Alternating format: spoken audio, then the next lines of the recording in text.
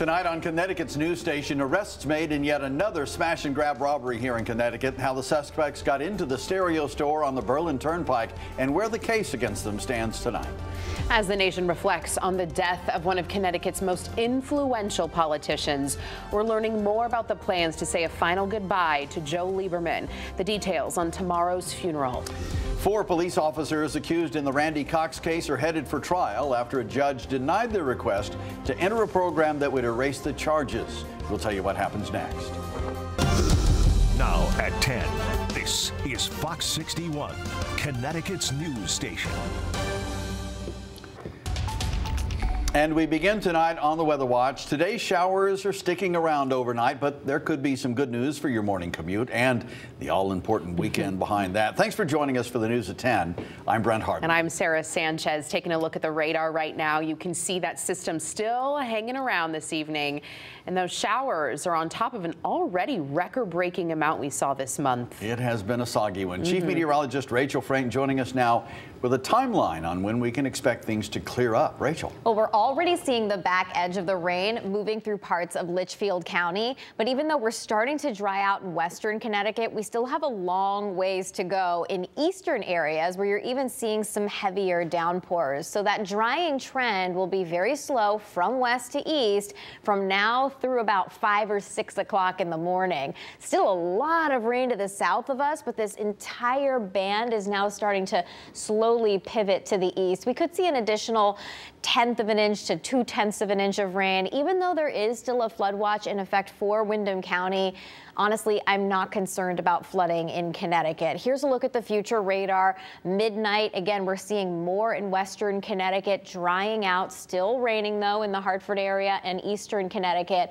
But I'm going to advance to about 5 a.m. and notice 99% of the state is already dry, except for maybe southeastern Connecticut. And by 7, 8 o'clock in the morning, it is gone. So we wake up with clouds, then those clouds break for sunshine. It does turn breezy as we head through the afternoon and especially the evening. High temperatures will climb in the low to mid 50s. There is a chance for a couple showers over the weekend, but the timing may work in our favor. We'll explain your Easter weekend forecast coming up. All right, Rachel, thank you. Well, new at 10 tonight, Hamden police have arrested 2 teenagers who they say carried knives onto school grounds. The police responded to the ACES school on Leader Hill Drive today. The school says 2 students got into a fight with another student and were suspended. Police say those 2 students came back to the school and one pulled the fire alarm. When those 2 suspended students were detained by school security, police found the knives on them. No one was hurt. 2 men accused of breaking into a store on the Berlin Turnpike and stealing car stereo equipment have been arrested. Newington police arrested the 2 suspects months after the incident happened at New England Audio and Tinting. Police say the 2 men drove a vehicle into the front of the store, breaking the storefront window to get in and steal that stereo equipment. Both men were arraigned in court on numerous charges this week. Law enforcement in North Branford still searching for a suspect in a deadly hit and run this morning. A man was hit on Foxen Road shortly after 7 a.m. Police say he died on scene. His identity has not been released at this time. Police tell us they are still trying to get in touch with the victim's family. The driver who hit the man did not stay on scene. Call North Branford Police if you have any information about what happened. Meriden police are also investigating a deadly hit and run. This was a crash here. Police say a man was hit by a truck on North Broad Street last night around 7:30. An SUV that was behind the truck then hit the man as well. The man died at the scene. Police say the driver of the truck drove away, but he did show up at the police department a few hours after the crash. The driver of the SUV stayed on scene. A Willimantic police officer is on paid administrative leave tonight. He has been charged with DUI and evading responsibility. Police say Eduardo Garcia was arrested yesterday in connection to an incident that happened outside an apartment on Main Street earlier this month. Garcia was off duty at the time. Police did not go into detail about what they believe happened. He'll appear in court next month.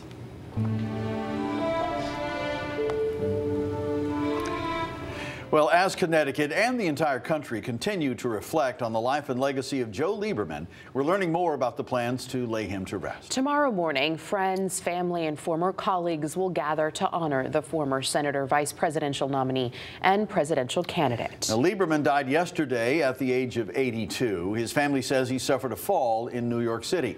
Funeral services are planned for tomorrow morning at 10:30 at Congregation Agadath Shalom in Lieberman's hometown of Stamford. An additional memorial service will be announced at a later date. Governor Ned Lamont, Senators Chris Murphy and Richard Blumenthal, along with former Senator Chris Dodd, are all expected to attend, along with Lieberman's wife and 4 children. Fox 61's committed to covering the funeral tomorrow. We'll be taking you to Stamford during our morning show as people begin arriving, and then streaming the service live on air, online, and on the free Fox 61 News app. Go to Waterbury now, where federal leaders are pushing for the approval of a new bill to get more money for mental health assistance in schools. Leading the charge are Connecticut's 2 Congresswomen, Rosa DeLauro and Johanna Hayes. They visited Westside Middle School to spread the word today. Fox 61's Julia LeBlanc shares their message. Connecticut's congressional delegation and those who work at schools like this one say our state and our country is facing a mental health crisis, and they feel the best way to address that is to meet the kids where they're at school. If it wasn't for the guidance counselors and support staff in the school, I wouldn't be where I am today. Like so many other students, Nadina Badrasane, a junior at Waterbury Arts Magnet School, recently hit what she calls a low point with her mental health. I was trying so hard to do well in school. I wanted perfect grades, and it got to the point where I was overworking myself. I was working like hours a day on homework. One of her teachers brought it to the attention of the school counselor, who intervened. I've changed since then. I'm never going to go back to overworking myself to that level. Only problem is there are not enough people like them to deal with the magnitude of the issue in schools. It's something Connecticut's federal leaders are working to fix with a new piece of legislation. It's called the Expanding Access to Mental Health Services in Schools Act. There would be funds available, grants available to the schools to be able to recruit and retain mental health providers. If passed, Waterbury Superintendent Dr. Verna Ruffin already knows how she wants to implement it through a partnership with local colleges. To secure a pipeline of potential hires that we could invest in and that we could help prepare and train and hire for Waterbury Public Schools. Adding to the arsenal of services they do have, which includes at least 1 counselor in every school, social workers, a program through an outside provider, and a brand new 24/7 mental health walk-in center in downtown Waterbury. It's a menu of services. It's simply not enough. A menu they hope grows from here as the need grows too. They have made me a lot happier, and I think I'm at the happiest I've ever been in school because of them. Now at this point, the legislation is just a proposal, but Connecticut's leaders are working to gain the bipartisan support they need to move it forward. We are in Waterbury. Julia LeBlanc, Fox 61, Connecticut's news station. 4 of the 5 former New Haven police officers facing charges in the Randy Cox case will go to trial. Today, a judge denied bids for those former officers to enter a program that would erase the criminal charges against them. Luis Rivera, Ronald Presley, Oscar Diaz, and Betsy Segui are accused of mistreating Cox while transporting him to the New Haven police station in a van. Cox became paralyzed from injuries he suffered in the back of that van when the officer driving it stopped abruptly. Cox was not secured with a seatbelt, and that sent him flying into the wall. All 5 officers pleaded not guilty. Jocelyn Lavandier, the 5th officer, was not at today's hearing, but she did apply for the probation program. A murder suspect wanted in Canada has been apprehended here in Connecticut. The U.S. Marshals and York Regional Police say Kensworth Francis was wanted for a double murder from 2022. 2 people were killed at a lounge, and a 3rd person was seriously hurt. There was a warrant out for his arrest spanning all of Canada. Just this week, the U.S. Marshals took him into custody in Hartford. Francis will be extradited back to Canada.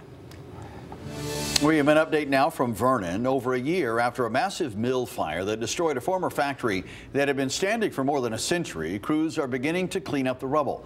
The town of Vernon sent us photos and videos of their efforts to clean up the wreckage along Brooklyn Street. The former mill went up in flames in December of 2022. It had several owners in its 130-year history, where companies manufactured everything from greeting cards to baseballs. Last year, investigators say they weren't able to pinpoint a cause of that fire. Connecticut College has a new president. The college in New London announced its 12th president today. Andrea Chapdelaine is currently the president of Hood College, which is a small private college in Maryland. She'll take over for former president Catherine Bergeron, who announced her retirement after 9 years as head of the college. That decision came after weeks of protests from the student body, upset over a planned fundraiser at a Florida venue they argued was known for discrimination and anti-Semitism. Chapdelaine will start her tenure in July. Leaders at the Hartford nonprofit Angel of Edgewood say they are beyond frustrated. They woke up this morning to find a large pile of trash illegally dumped in their parking lot. They say one of their employees came in early this morning to prepare for an Easter event, and they found construction materials, sheetrock, and other garbage overflowing in their garbage. The founder of Angel of Edgewood says it's not the first time this has happened, but it is by far the most trash they've ever seen dumped there. People don't understand like what this does to a small nonprofit organization like us. You know, we don't have the money or the manpower to get rid of this. Now, Scott Miller says she reported the issue to police and her state representative. She also says they are trying to get security camera footage from neighboring businesses to try and hold the people who did this accountable.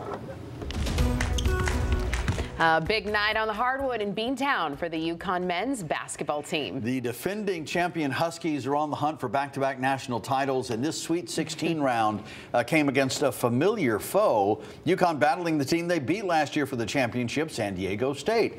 The Huskies and Aztecs duking it out at TD Garden in Boston. Nice New England spot for the UConn faithful to cheer on the Huskies. That game just wrapped up a short time ago, and this one was a big win for the Huskies. Unexpectedly big. A second-half surge for UConn puts them far above San Diego State for the win, 82-52. Oof. The final score, winning by a round out to 30. Fox 61 Sports Director Jonah Karp is in Boston waiting on the players and coaches to speak, and we're going to check in with him just as soon as that press conference wraps up at TD Garden. It's going to be a long trip back to San Diego for the Aztecs. It sure is. Yeah. Good effort for the Huskies tonight. Wow.